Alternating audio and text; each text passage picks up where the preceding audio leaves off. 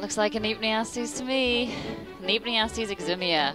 Oh, look, you can see him feeding. Oh my god, how adorable. These tentacles, which are modified tube feet, scoop in the sediment, and they are only taking in material from the surface of the sediment, which is higher in organic material. They're benthic, but they do spend a large portion of their life up in the water column, whether that is to get somewhere much faster. Oop, and he did his poop just before he lifted off. And that's something that the holothurians are known to do. They drop as much weight as they can just before they lift off. But here you can see it's either trying to get somewhere quickly or more likely trying to evade a predator, and that's probably what it makes of D2.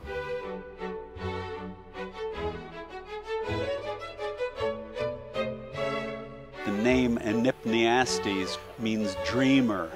So dreamer is certainly an apt name for the way that sea cucumbers swim. Bob Carney tells us that in addition to the name dreamer, common names include the Spanish dancer and apparently a favorite among Gulf of Mexico industry ROV pilots, the headless chicken monster. I just think it makes no sense. What part of that looks like a headless chicken?